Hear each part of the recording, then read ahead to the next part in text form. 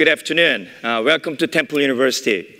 This is a great hall that we recently renovated, and I'm so pleased to have TEDxPhilly here at Temple University. So I'm going to talk about city as a computing platform.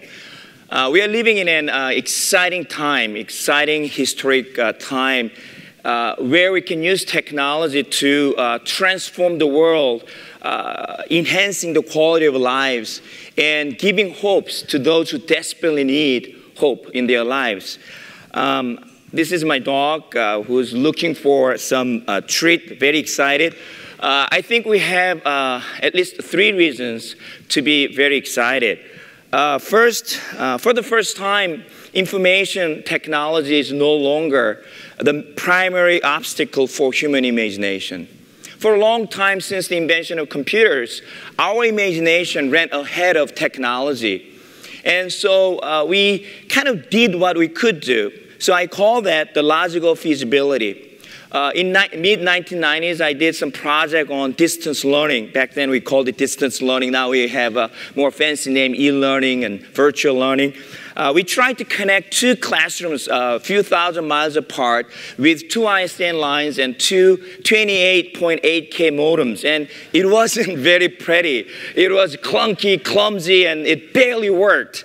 But we did it because we believed in that the future we can have a really great learning opportunities. We can transform how we teach kids. So we just wanted to demonstrate what we might be able to do in the future.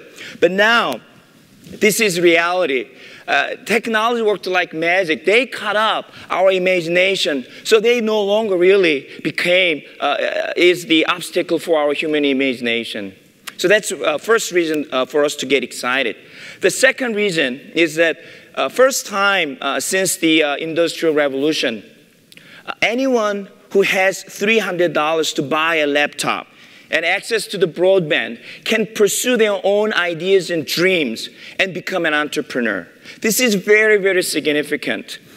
In the industrial economy, we needed physical machines to produce same products, making cheaper, faster, and better. And in order to do that, we needed a lot of money. And because of that, there was a separation between those who produced and those who only consumed. And we call it professional society. Now we are living in what we call post-professional society. Anyone who has an idea and have access to $300 can become their own entrepreneur. This is second reason that we can be excited about. The third reason is that we are seeing a whole new generation of people who have graduated and entering the workforces. And these are the people who have, for the first time in human history, who lived their entire life without a single moment without having computers in their lives. This is very, very significant. We call them digital natives. They're born into the world of digital world. So this is Roblox website. Some of you may know. It's open source community for kids. This is where my the son who's 10th grade learned an entire programming language. He never took a class. He never went to college. He never read any single book. He just learned all by copying other people's code and kind of tried to improve them. Why did he do it? Because he thought it was fun. That's how they do it. Now, many of us in this room are digital immigrants. We were born into the world where a computer was not, and then we slowly migrated into the world of computers. Now, I am an immigrant myself, and I know a little bit about being an immigrant. It has to do with language. Immigrants learn their own language, and then they have to learn new language for their work. So English is my work language. And then over time, I had to learn how to speak English for my life, right? So when I go to restaurant, that is very hard. You know, when I first came here, I didn't know how to order food because I never learned how to order food in English. I learned how to speak my professional contents in English, but I never learned how to express myself, what I want to eat. So that was a big deal, right? But the natives are different. They learn their life language, and then they just use it for their work. Now, when you apply this idea for digital natives and digital immigrants, you can understand why our kids spend 24/7 online, because it is their life. It is how they speak. And then when they grow up, they just use that same language that they learn how to play with their kids, friends, and then they just use it for their work. When we go home after the work, we turn off the computers, and then we don't use computers. So we think it is really, really strange when we see our kids online all the times. And the thing is that they are digital natives, and it is their life language. So this is, now if you think about what will happen for these kids who are born into the world where we have a smartphone in their pocket.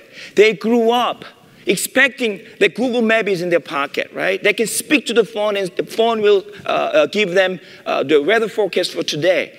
They try to manipulate magazines on an iPad. When they enter the workforces, what kind of imagination that they would have inventing new world? So this is the third reason that we can be excited about. So these are the three factors that makes this particular moment in history exciting time to live. It creates unbounded, generative, and distributed digital innovations that we are seeing today in the world. So the question is, what are we going to do with this potentially incredibly powerful technology and all these social forces? Are we going to continue to create new games in which we throw these angry birds to these houses that the pigs built? Right? Or are we going to do something more meaningful by trying to solve intractable, complex problems that the society, the whole world is facing? So my proposal to you today is let's reimagine cities by applying these incredible new technologies that we are seeing today. Why cities? Because it matters, right? More than 50% of world population now lives in cities. And cities are most exciting, complex, most amazing, compelling human-made objects. If you look at it look down on Earth from the satellite, you see clouds, you see ocean, you see big mountains, and then you see cities. You do not see roads, you do not see cars, you do not see houses, you do not see iPhone. What you see is cities. City represents human civilization. This is most exciting, compelling man-made objects, and we have a lot of work to do to make it better. City is where we do production. City is the center of finance. City is the center of transportation.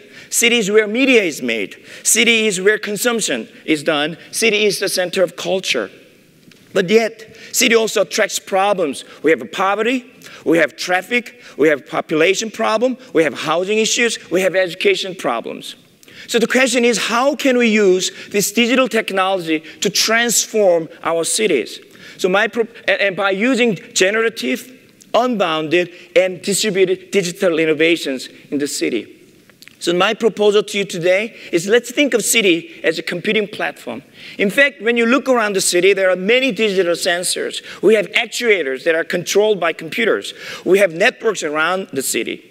We have a lot of databases about cities. We have cars equipped with digital technology. In fact, a lot of cars, actually, more than 50% of the cost comes from digital technology and software. Buildings have a lot of digital technology embedded. We have signs that reads what's happening around them and transmitting that information who knows where. And then we have people carrying all sorts of technology. I have iPhone and a BlackBerry, and then I carry my MacBook Air all the times. And then when I travel, I have a Kindle. Sometimes I carry my iPad, right? And then in my car, I have another GPS. We're surrounded with computers all the times. 8 megabits per second. This is the internal bus communication bandwidth of Apple II when it was first introduced. Now, 54 megabits per second. This is our current Wi-Fi speed. And then 24 megabits per second. This is latest Bluetooth speed. The point that I'm trying to make is that the communication speed between computers now actually exceeds the communication bandwidth that we had 20 years ago inside the computer. So what does that tell us? But that tells us that we should actually think about city as a computer, not as a metaphor, but actually a computer system, right? So we are, in fact, whether you like it or not, a part of a big computer system, right? As you move, as you use your computers, you are creating data, and we can actually harness it and use it for good purpose. So the good news is that we already have lots of these things in place. This is a map of Denver downtown. These are dots are Wi-Fi access points, Right? This is a screen capture that I did when I was in Helsinki. Look at all the Wi-Fi access points that I have. Right? We build smart homes. We're creating smart grid. This is a media tower downtown Seoul. People can interact with it. They can search. They can play contents, and then they can do a lot of different things. This is a picture I took in Shinjuku, Japan, Tokyo. And you can use this to order food, and you can look up a menu. This is before iPad. This is a computer in train, and a lot of times we have many computers in airplanes. I took a picture of this at the Philadelphia airport. I didn't know, actually, they were running back. We have computers in cars. And many cities actually have complete digital mapping of underground pipes. And many of these pipes actually now have digital tags. This is a screen capture from Frank Gehry's office. And they build buildings, entire building in a digital model. And these digital models actually live long after the project is completed. And they become the basis of creating smart buildings. This is RFID tag that I took out of a book that I bought in Japan. Right? And then we are increasingly surrounded by this kind of like a QR code. So bad news is, however, they are mostly closed, the systems. They are disconnected, and they are proprietary. So they are not generative, and they are not participatory, and they are built on industrial logic. So what are we going to do about it, right? How can we convert our city as really a computing platform instead of building on other apps? What we need is a set of APIs and SDK. And we need to create data and services and open them up to the public so that they can build their own applications. What we need also is a granular service component, invisible layer of digital services that can interact with physical space.